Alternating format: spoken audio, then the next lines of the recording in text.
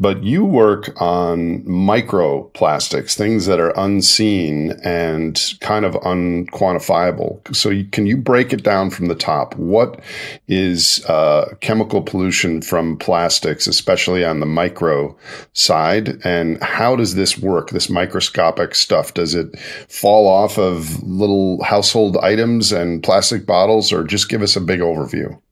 I'll be happy to do that. And I may go back to that paper about these PFAS, because that is a first starting point that shows what's going on. In that paper, we summarized findings of different measurements of these PFAS chemicals in rainwater from around the world. And that was shocking to many people, that these chemicals are in the rainwater everywhere in the world. And they are not just there, but they are there at levels that may even exceed what's now a health advisory. So they may actually be of concern. So what we find here is chemicals that are present everywhere, everyone is exposed to them, and that may be of health concern. So I graduated college with a 3.7 GPA. But I got C's in every chemistry class I took. So please help me out here. It's not my strong suit. How would PFAS or any other chemicals get into the rainwater? Do they evaporate with water from really? They're that small and they go with the water. Yeah, exactly.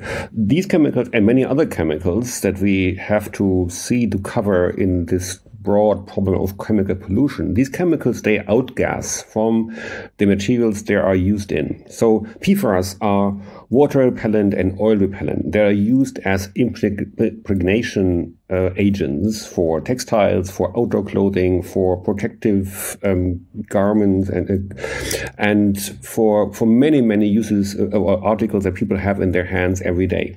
But they don't just stick to that surface, but they, as I said, outgas, and then they start a long journey. They travel with air, with wind. They are deposited with the rain. They get into the soil. They get into the water. They move with the ocean currents.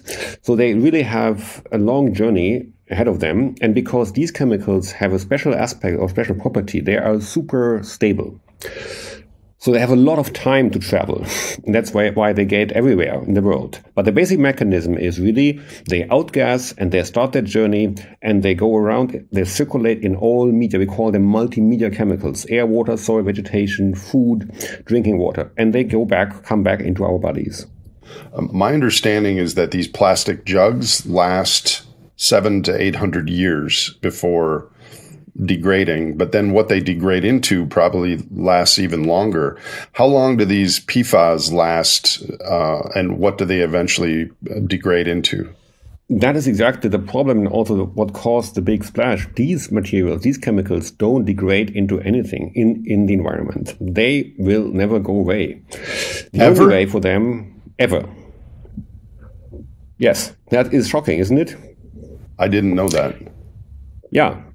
The only way for them that the levels could go down is that the chemicals dissolve and dilute in the deeper oceans, because that's a lot of water that can take up a lot of chemicals, but they still won't go away. They will just go from where we are here, from our immediate environment, into the deeper water.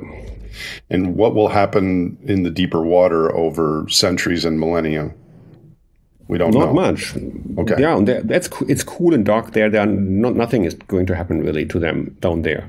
So that's the shocking thing, and that comes from the fluorine-carbon bond. These chemicals contain fluorine bonded to carbon, and they have a chain of carbon atoms where fluorines are attached, and that this fluorinated chain makes them so special, because this fluorinated chain does not interact with anything. It's water repellent, it's oil repellent, and that makes them so strong impregnation agents. It also makes them lubricants, because they're not sticky at all. They make things glide easier.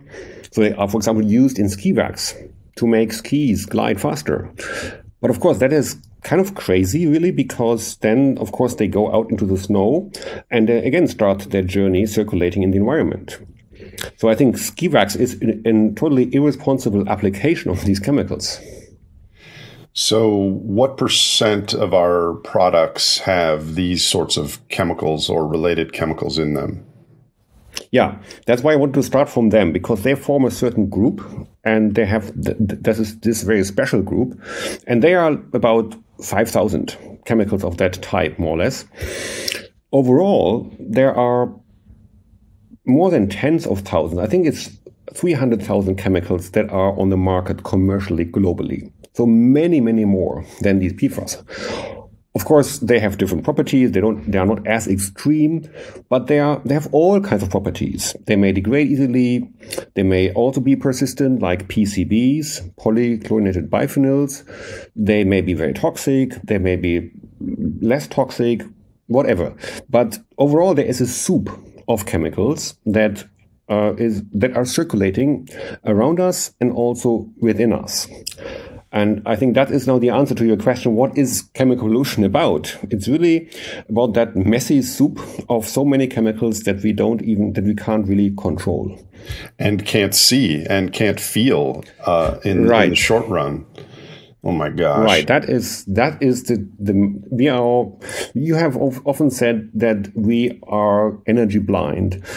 But of course, we are also chemicals blind, which is natural. Because we're externality blind, my friend. Yeah, but also here it fits exactly. It's just kind of blindness. Of course, it's not just physical blindness, but it's also mental externality blindness. I agree.